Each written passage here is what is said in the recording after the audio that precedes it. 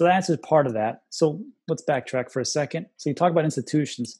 How many different institutions do you actually work with? Now, I know you can't give me names, specifics, and things like that, but just in a general terms of speaking, how many different types of institutions are out there that you actually lend to? And these are big institutions, I would assume, like you just talked about.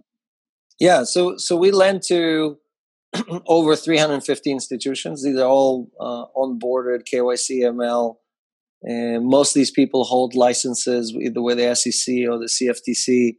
And almost all of them are onshore, meaning they're not sitting in the Bahamas or sitting in whatever. They're onshore entities that we work with, right? So we know that they're regulated. We know that that when they give us a financial statement, that it's real, and we do our own due diligence. I mean, we had several attempts, for example, of people giving us fake information. Where we called the auditor, an Ernst & Young auditor, and he said, "Yeah, that's my signature, but I never audited this company."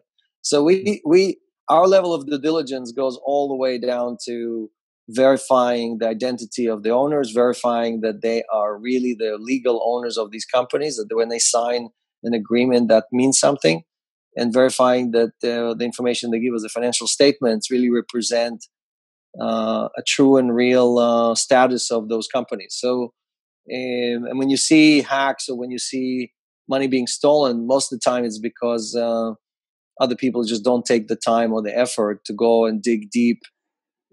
Because again, our job number one is to return the coins. If we make one mistake, obviously that hurts our community. Right. So, okay, that makes sense. And then, so